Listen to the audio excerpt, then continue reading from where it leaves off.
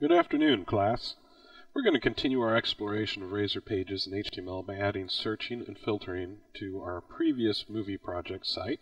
So this is the site as we left it from the last lesson, where we are displaying all of the movies in our movie database, and we're applying some CSS styles to make them look pretty.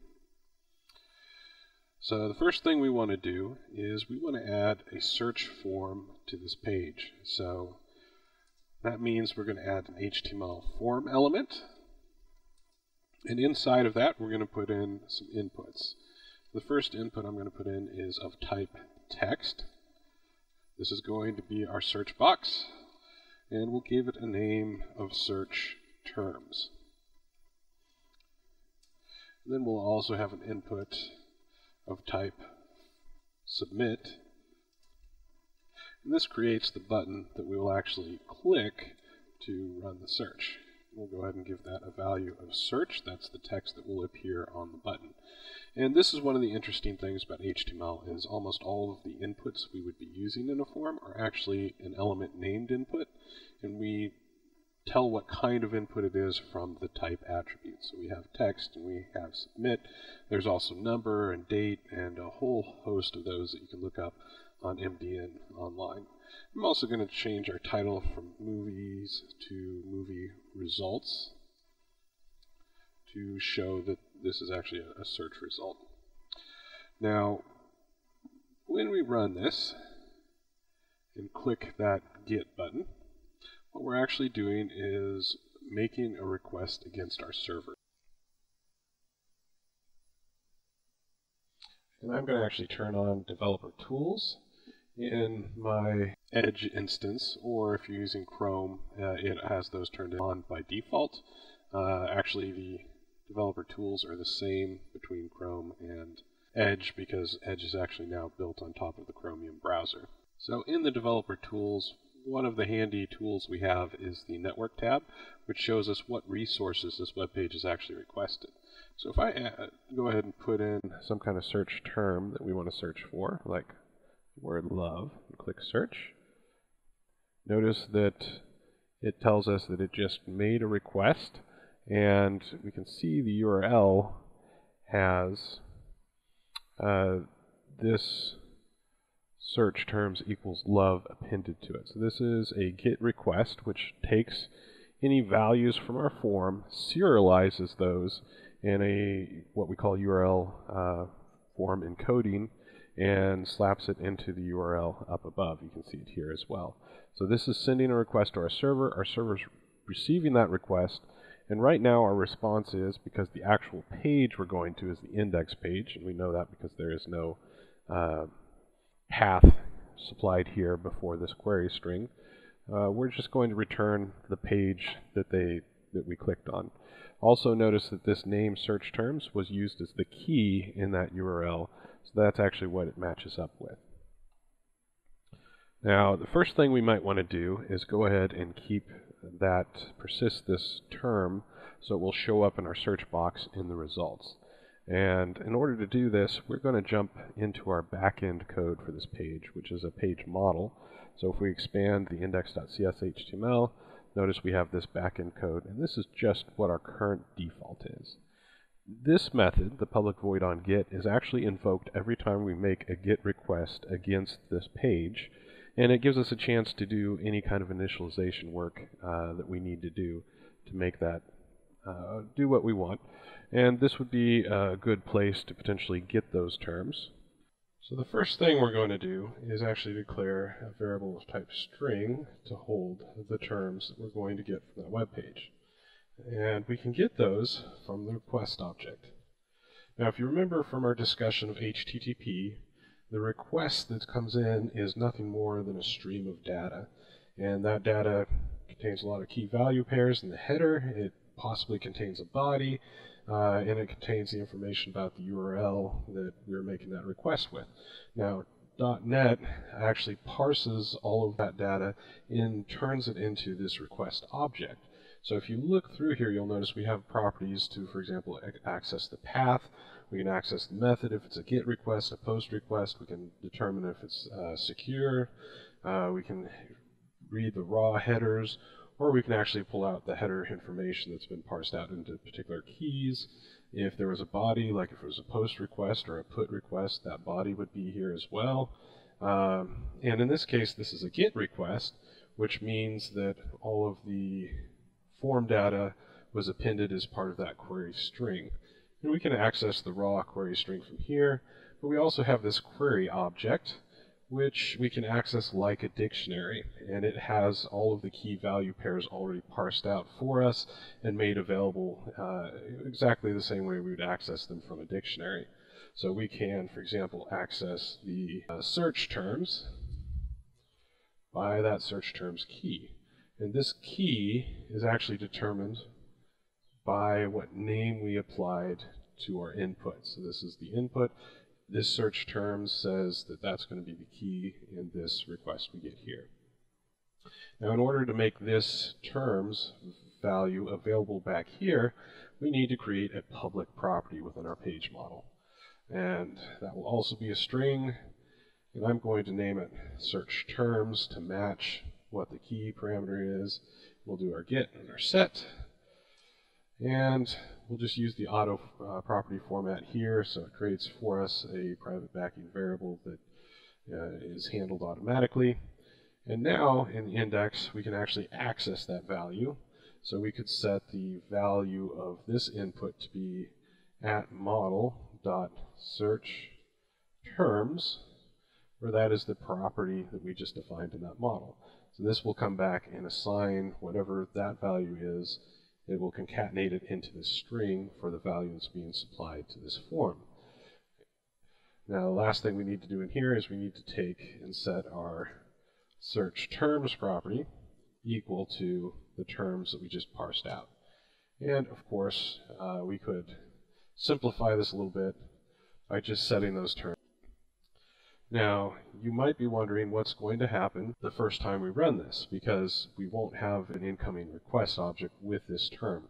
So this actually will evaluate to null, setting the search terms to null, which means right here this value would be null, so this will actually concatenate in an empty string, and the end result is we will just display the form empty. The first time we actually submit the form, we will have added our own value.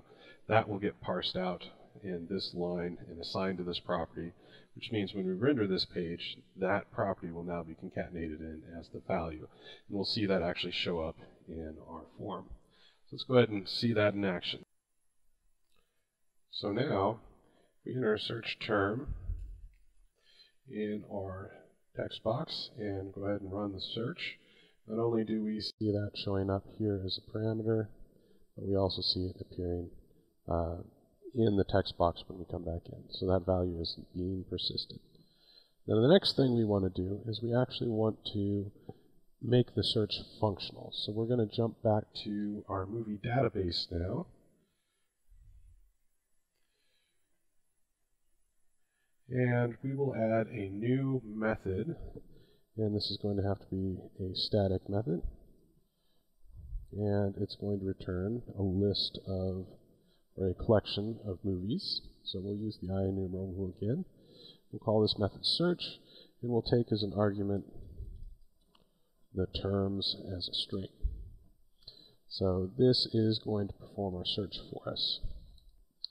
Okay, so the first thing we're going to do inside our method is create a list of movies to hold our results.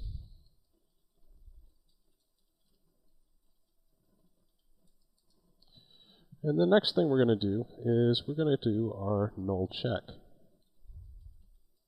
So it is very possible that those incoming search terms will be null. The question is, what does it mean when those terms are null? And there's really two different ways we can think about this. We can think if it's null, that means we're not actually doing a search, and therefore we want to return all the possible movies in the database. The other way of thinking about it is that if it's null, that means we are searching for something that has absolutely no matches in the database, therefore we should return an empty collection of movies. And if we're doing the latter, we could just return this results. If we're doing the former, we could return this all property. And I'm going to argue in this case that what we want to do is return all of those. Because what it means is that if that value coming in is null, that means there's nothing set as a value here. So maybe there was a search value and they deleted it and then they hit search again. And for that particular use case, the expectation is you would show all the possible results. Or the first time we come to this page, remember we said this value would be null, and we are currently showing all the results, so we might want to do that again. So if we get past that null check, then we want to go through the database and look at all the movies and determine which ones actually match this search. And so if we're looking at each movie in the database, we can iterate through that list, and we'll just use the all again. So we'll look at every movie in our database, and we're looking at each individual movie in turn, and we want to know, does this string appear within probably the movie title, although we could potentially add directors and other kinds of information as well. For now, we're going to start with the title. So movie.title. And remember, title is a string, so we can look in it for substrings with the contains method. So contains terms, and we're going to actually use a string comparison value here as well. And I'm going to use invariant culture ignore case. What that does is that means it's going to compare these two strings, ignoring the current culture. So if you're an English speaker or a French speaker or whatever the case may be. And it's also going to ignore cases. So if they capitalize the word under lowercase or use a mixture of capitals and lowercases, it will just match. If there is a match, that means we want to add this particular movie to our results.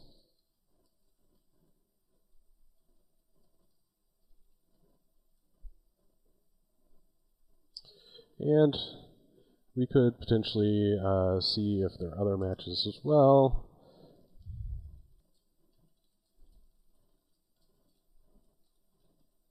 So we could, like we said, maybe look for a director's name or something like that. Another thing we could do is, because this terms is potentially more than one word, right now we're looking for that exact substring. We could make this a little more useful by splitting on spaces and checking for, does it contain one of these terms or another of these terms, or both those terms. And we could replace our list with more of a priority queue where we organize that based on how many of the terms were actually found in the search results. So there is a whole science of making searches more useful that you can dig into for this. But for right now, we're just going to do the simple thing and just return that list. And with that, we now have implemented search functionality in our database. So we're going to get some search terms. We're going to see if that's a substring within the movie's title. If it is, we're going to add it to this results list, and we're going to serve those results back. Now we need to jump to our index page, and what we're going to do in here is we are going to go ahead and apply that search. But before we do that, we need to have collection of movies that we can save those results into. And I'm just going to call this movies. And then down in here, we can go ahead and run our search and assign that to that property that we just created. So we can say movies equals movie database dot, and remember, this is a static class, so we just invoke the static method directly on it, and we're going to pass in our search terms. So now the result of performing this search will be assigned to this property. And in our front-end code, we want to replace this movie database.all call with model.movies, so that property that we just defined.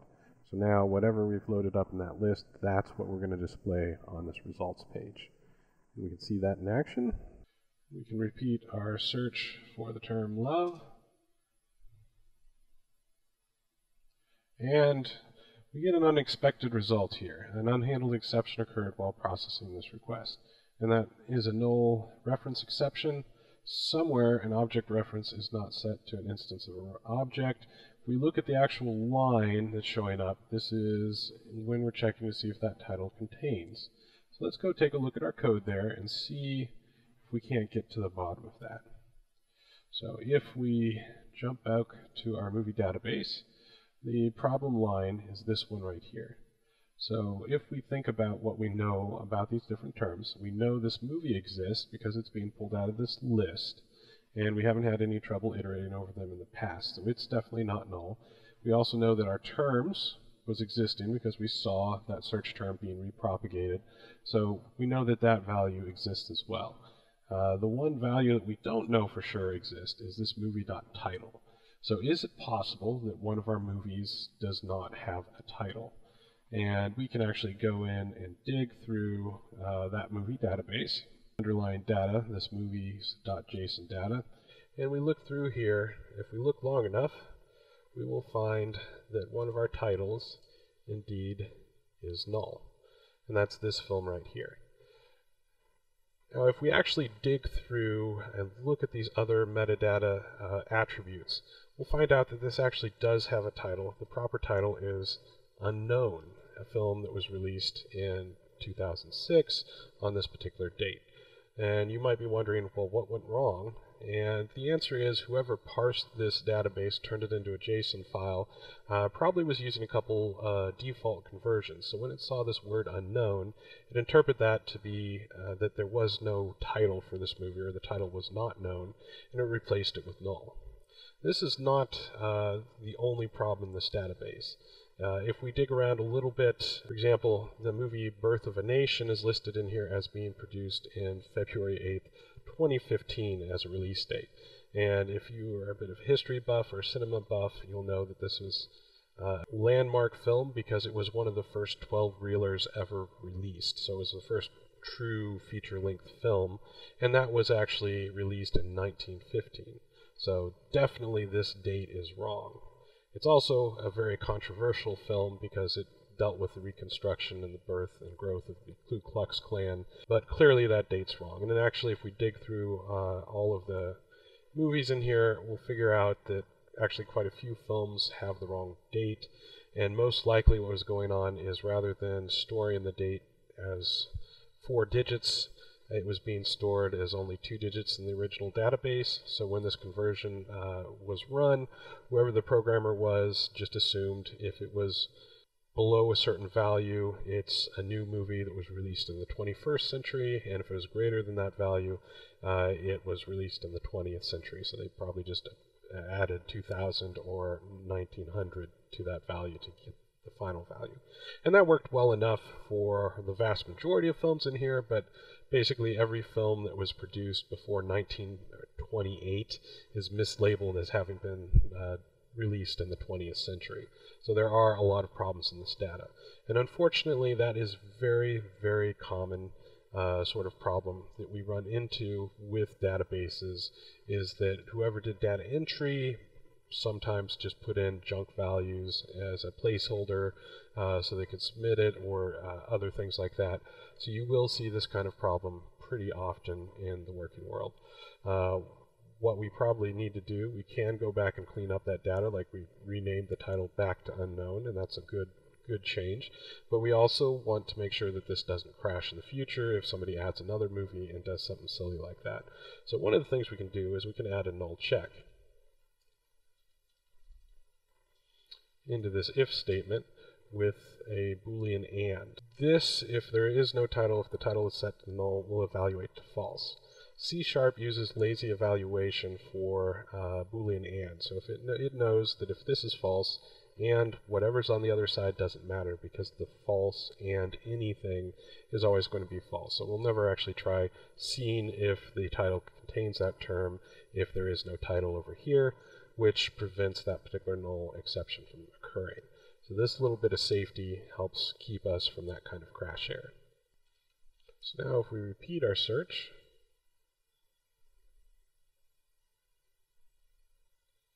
you'll notice that our results now all contain the word love. You might be wondering about Cloverfield, but it does indeed contain the substring love.